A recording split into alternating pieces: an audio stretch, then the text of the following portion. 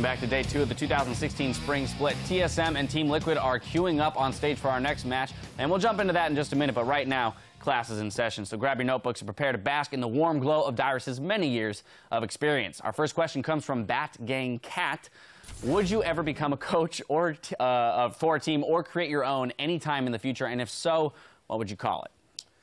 As you see, while I was a player, I thought about being a coach. I've seen other people as coaches, and I feel like I would have a lot of knowledge to bring. But I feel like if I'm the one in charge, and if I'm the one that's the oldest, I think we're probably screwed. So I'm pretty happy where I am right now. And as for creating a team, how can I manage a team when I need to manage myself first? So that's how I feel. Fair point. Next up comes from Yamazuya's tweet. Looking back, what would you say was the patch that you had the most fun competitively playing top lane on?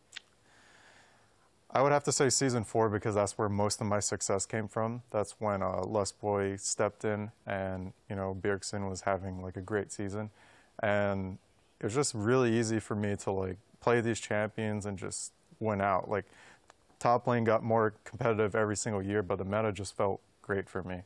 And it kind of got worse towards the end of the year when I started to play against international players who played like Rise.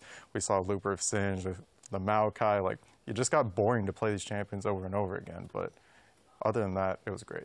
All right, and finally, our last question from Twirlwall, who writes, with such a long LoL career, what was your favorite moment in professional play overall?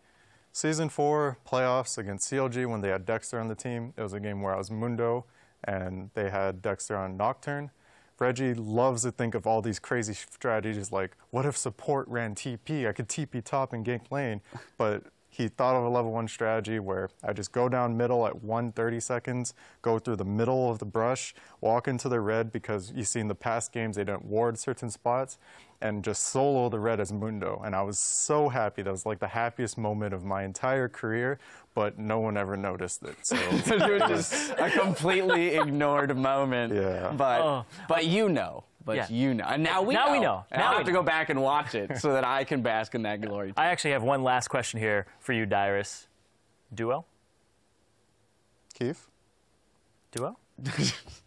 Yeah, man. I guess that's a no. I guess that's a no, Zirene. If it's a no, you don't make the grade. Unlucky, man. Very unlucky. Well, it's time to get back onto the riff for our next bout. TSM versus Team Liquid.